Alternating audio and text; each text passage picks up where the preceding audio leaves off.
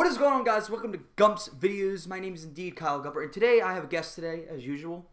I'm back again. Yeah, we are reviewing Wild Wild West. So if you guys are new to the WTF series, this is where I review really bad movies, and sometimes I will have a guest, John. So Wild Wild West, if you guys are not familiar, what year did it come out? What, 99? So around 99, 2001, around that range. Either way, it had one of the highest budgets for its time. This movie was way more expensive than The Phantom Menace. And The Phantom Menace was supposed to be the most visually stunning for the time, even though when you look at it now, it looks like complete tits. How much was it? It was $170 million. So yeah, like 99. Yeah, so 99. Yeah, in 99. So let you grasp this for a minute. The budget for Avengers Infinity War was around like 250-ish. So think about this. Something on that spectacle and that big, that grand is only $70 million more expensive than the Wild Wild West. And what did their budget go to? Will Smith and an Iron Spider. No, not Spider-Man's Iron Spider. No, a mechanical giant spider. Like the plot basically is there's this the fallen Confederate army is trying to regain power, and I forget the guy's name. He had like a weird goatee, and he's basically trying to reestablish, slavery and shit. So he captured all these top scientists and is killing them off for whatever reason. Yeah, just to make a giant spider so he can take over Washington, D.C., destroy the government. And it's all up to Will Smith and Kevin Kline to go and stop him in this wonderful Western espionage. See, what's weird? So, in the beginning of the movie, you see a scientist get his head chopped off. Out of context, you're like, oh shit, brother, that's tough. But it's weird because he's a scientist, and you need the scientist to make this spider. And that's another thing. I love how they just start the movie with him dying, and then they just play happy, like whimsical adventure music, Hollywood music from the title sequence. The movie is just so over the top, and it's fine to be over the top. It's normal. It's fine, especially in the 90s. But very rarely have I ever seen a movie so over the top. It just doesn't work. See, like, it's the world that they're in. It just doesn't work. See, something like The Mask. The Mask can be over the top because it's very cartoony. If this was an animated movie, it would make more sense because like there's so many cartoony effects. For many times I thought I was watching a Looney Tunes movie. And that's the thing. See, if there was a cohesive theme in this movie, then all these over-the-top elements, you could have definitely suspended your disbelief. But because of how conflicted the tone of the movie is, you just don't know what they're trying to go for 90% of the time. Although, ironically, it is funny for the wrong reasons. I want to talk about the villain really quick. It's just because the villain is bad. Best villain entrance ever. I'm going to play it really quick for you guys.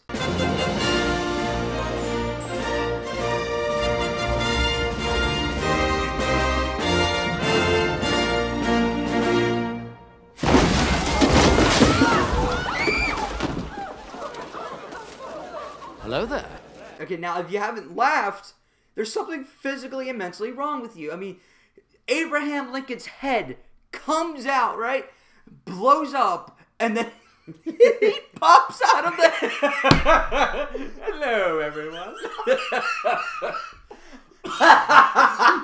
It's so bad. You have blood. They have these blood strings that come out that make it look like blood or some shit. Dude, it was so stupid. Oh my god! If that wasn't a clear message that they hate the North. Oh god! Oh my goodness! What have we gotten into? It's so stupid. Oh my god! Oh my god! Oh my god! That was easily my favorite part of the movie. I know my favorite. I know your favorite too. He pops out of the thing. He's like, "Hello there." This guy has the weirdest obsession with spiders. He never talks about it, But Yeah, that's there true. there are spiders. This is so true. I never realized that. This dude's got a fetish for spiders. Like, it's all over. It's all over his mansion. He makes a giant spider. His clothing, from the clothing to the goatee to the women that he has. His new Confederate flag. Yes, the Confederate flag with a spider logo on it. Now, if only it had Spider-Man's logo on it. And speaking of which... Dude, the entire movie, I was like, dude, I bet you this dude has a spandex Spider-Man suit, and he's like, hello, ladies. And he's got no legs, so I wonder, like, if he's half of a Spider-Man, then... Wait, maybe that's why he's got a spider fetish, because he's got no legs. Maybe. Dude, maybe this movie's a lot deeper than we thought. Maybe it is. He's so jealous. He's like, this fucker's got 8 legs. Speaking I of how have many 2. fucking spiders there are, I wish the guy, Mr. Giant Purple Guy, would have snapped his finger and got rid of all them freaking spiders, along with Spider-Man. Oh, wait, that already kind of happened, right? But that's okay. That's okay, because, there are plenty of lost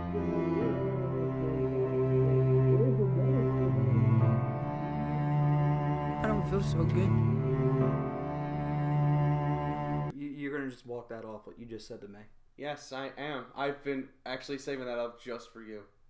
You know, man, I this is why I don't let you in the house. This is why I don't let him in the house. This is why I don't like him because, like, I mean, dude, you're just such a disease. I mean, you're just like a parasite that no one likes. I mean, like, dude, fuck you. But actually, though, considering that, like, you know, Mr. Giant Purple Man can get away with it because our suspension of disbelief works in that movie. Yeah, not this one. Yeah, see, the thing is, there's a coherent plot with characters that you truly understand that are complex enough, and like they've been building up to this absurdity. And this movie, it just kind of just throws you in it. It's like it's cartoony, but it doesn't try to treat itself like it's a cartoon. It's trying to treat itself like a real movie. A Hollywood Wild West movie, even though most of the movie takes place in the East Coast. I mean, there's some desert in there, here and there, but like, I mean, you never feel like you're in the West. It just doesn't feel like a genuine Western movie because it's like yet again, it's all about cartoony effects. I mean, you got fake rope in. Let's talk about that scene actually really quick. The fake rope, like this is your scene. You go ahead, please. Hang him! Hang him! One of their leads involves Spider Mansion. I'm just gonna call it Spider Mansion because it's nothing but spiders. And it's funny because there's Spider Canyon. Yeah, there's a Spider Canyon in the freaking movie. I wish I was kidding. But nonetheless, oh yeah, and there's a spider train, spider wheelchair. But I'll get back to the business. So Kevin Kline plays a character who he plays as Gordon. He dresses in different disguises so he can infiltrate, you know, all these facilities and stuff, right?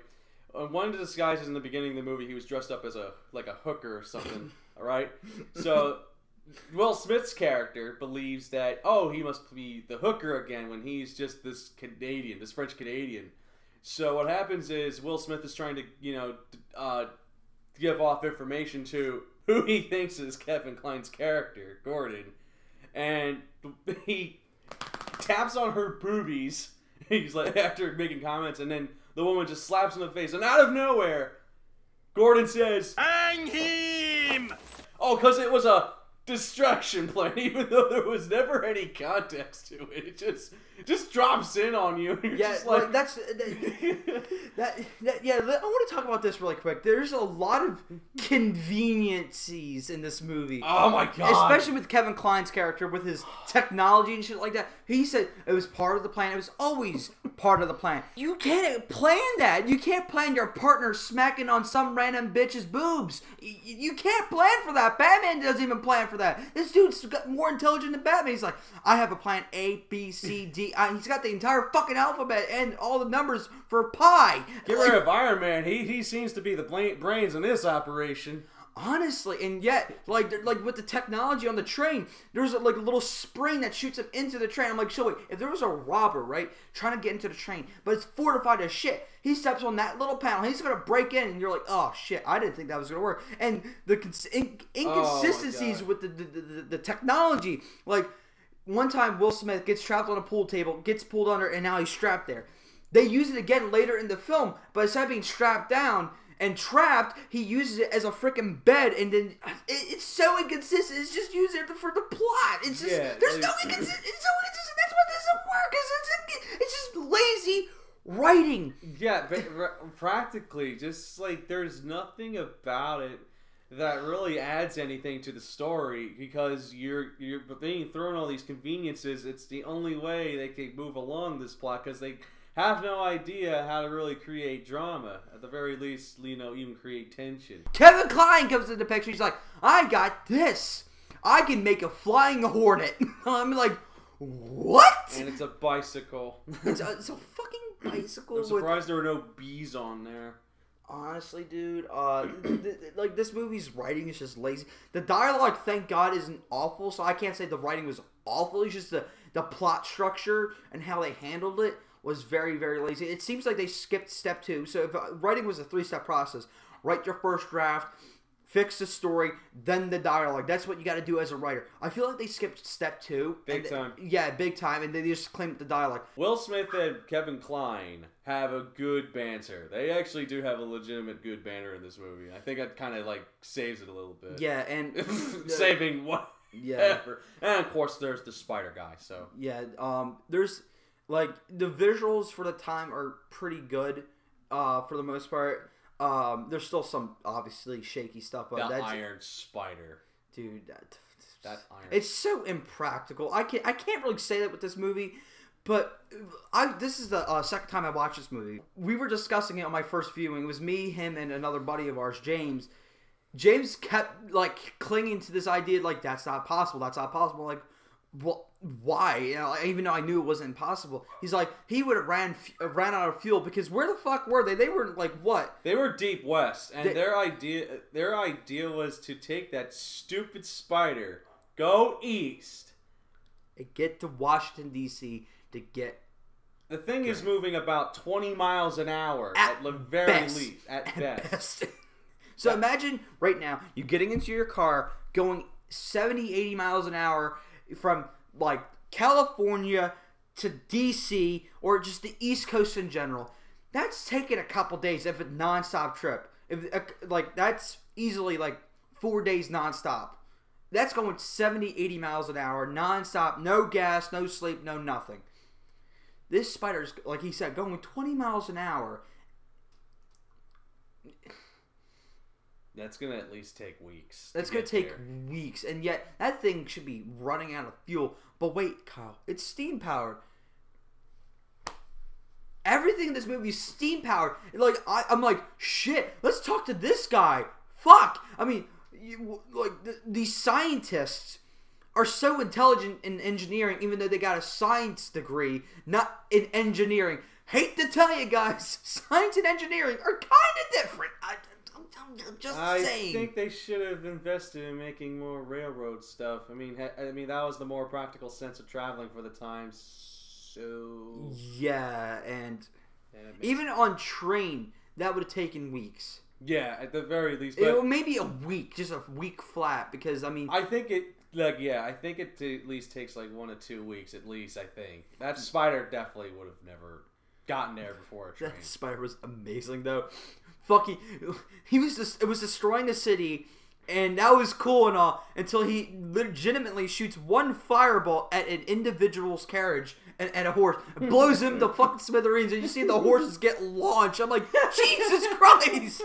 It's the only traditional Western scene. It's sad, but it's true. There's no like see you at high noon. There's no. It's whatever. There is no gunslinging. There's no duel. There isn't any of that. I'm gonna give this 1.5 out of 5 stars. Normally, I'm just usually harsh on these movies and say 0 or 1 out of 5. I'm gonna give this one the 0.5, so it's almost a decent movie just because of just how funny it is. 2 out of 5 for me, actually. Just because it's bad, but it gives you enough laughs. it's as bad and as good as Cat in the Hat. Listen, let's calm down. I'm gonna say that. Okay, whatever. All films subjective, even though Cat in the Hat's clearly better.